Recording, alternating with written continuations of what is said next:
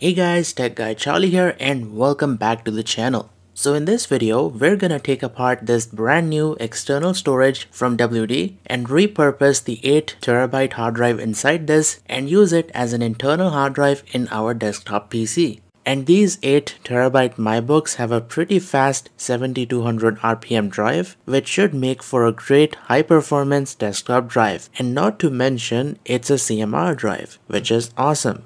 So I'm gonna walk you through the entire process of how it's done. Alright, so let's begin. Now because we are doing this to a brand new drive, there are a couple of extra steps that you wanna do before you take it out of its casing.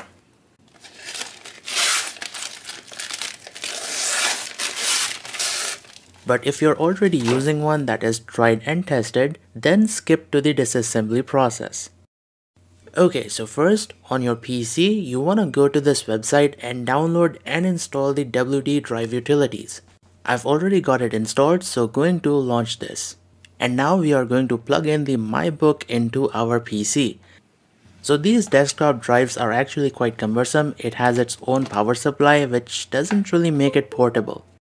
Okay, so once you have the drive connected, it should show up on the PC. And here it is.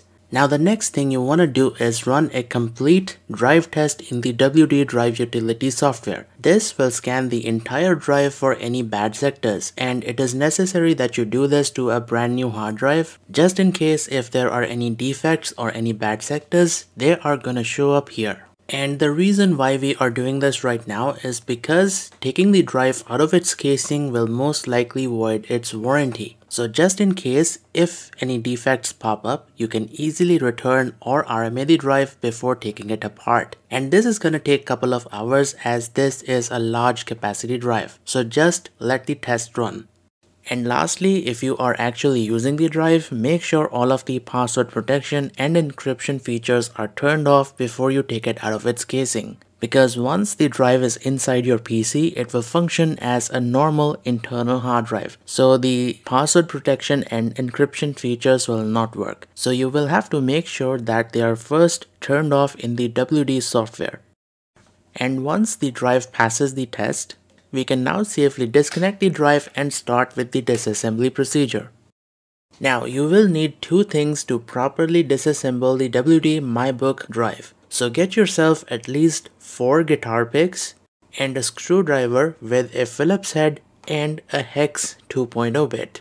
A multi-bit screwdriver should have all of these. Okay, so once you have all of these ready, let's start disassembling. So flip the enclosure upside down. Now grab a guitar pick and wedge it around the corners. You know what, let me just zoom in so that you can get a better view. Now, where were we? Oh yeah, grab a guitar pick and wedge it around the vents until you hear a click. That is the sound of the clips popping out. I am actually doing this the second time because the first time I forgot to press the record button. That is why you can see some marks in the plastic right here. Anyways, there are 4 clips holding the enclosure in place, so you will have to do this with all 4 guitar picks. So once you have all 4 picks in place, gently push the drive out. And it should come out of its enclosure. There you go.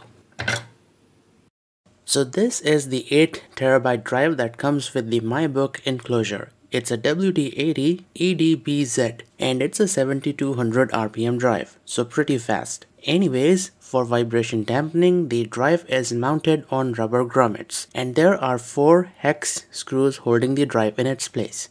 So grab the hex 2.0 bit and unscrew these 4 hex screws. Once all 4 screws are loose, flip the drive over and gently push it out of its internal enclosure. And there you go. Now you can see there is a PCB attached to the drive and there is a Phillips head screw holding it in place. So grab the Phillips head bit and remove the screw.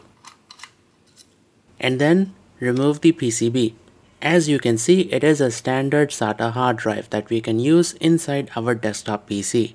And keep in mind, you cannot do this with every drive in the market because some of them have proprietary connectors that are soldered onto the drive. An example of this is the WD My Passport drive. So you can see the connector is physically soldered onto the drive. So it would be impossible to use this as an internal hard drive. So there are very specific external drives that you can shuck. Now all you have to do is install the drive in your PC. And I've got one empty 3.5-inch hard drive slot, so I will install it over here. So we will insert the drive, connect the SATA and the power cable, and we are pretty much good to go.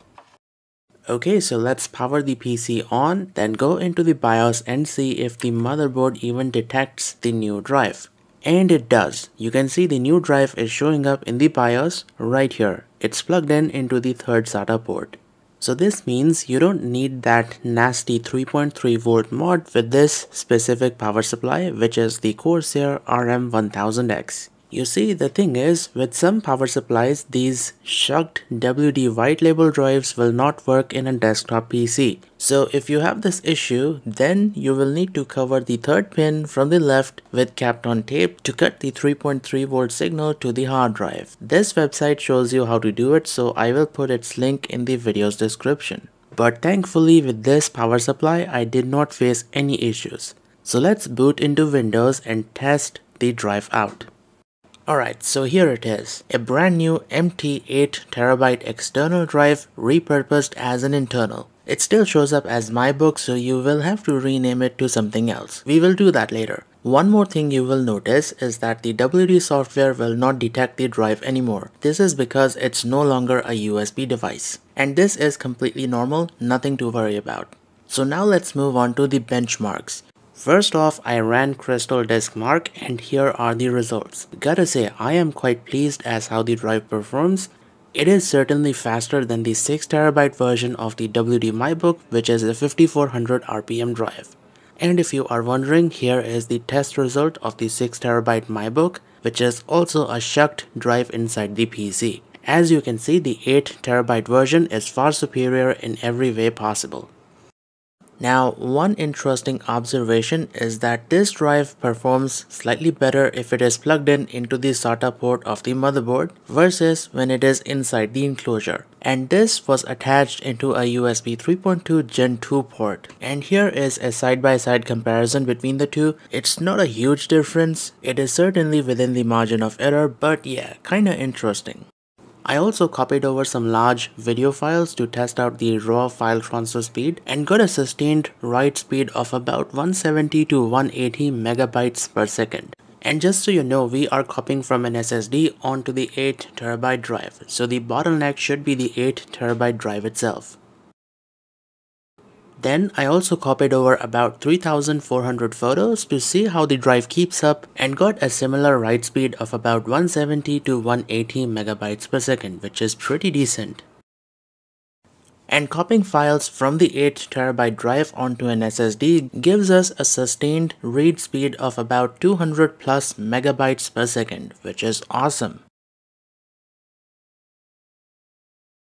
And here is a screenshot of Crystal Disk Mark. Now, what I've noticed is that this drive runs a little hot at about 43 degrees Celsius when the PC is idle. Compare this to the 5400 RPM drive, which is running much cooler at 36 degrees. This is almost after 6 hours of the PC just sitting and idling away.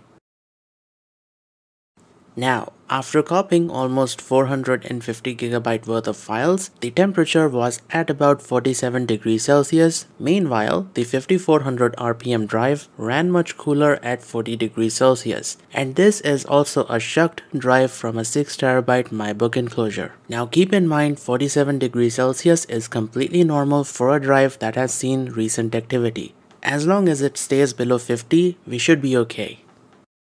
Now I know someone is going to ask, can you use other hard drives in the WD MyBook enclosure? Well, unfortunately the answer is no. I actually tried it with another WD drive, a WD Blue to be exact. The drive actually spins and the computer is able to detect that there is a USB drive plugged in, but it does not show up in this PC, and the device manager was asking me to initialize the drive, which I did, and it failed.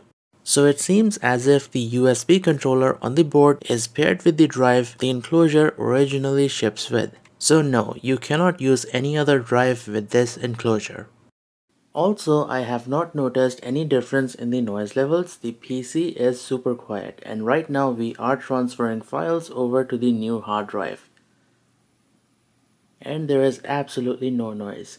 By the way, I am using these foam pads to dampen the humming noise coming from the PC and going into the microphone. And yes, this does help out a lot. But overall, the PC is extremely quiet. So that brings us to the end of the video. Now, if you guys have any questions, feel free to leave a comment down below and I'll try and answer them. And if you found the video to be helpful, make sure to hit the like button and subscribe to the channel. Thank you for watching and I'll see you guys in the next video.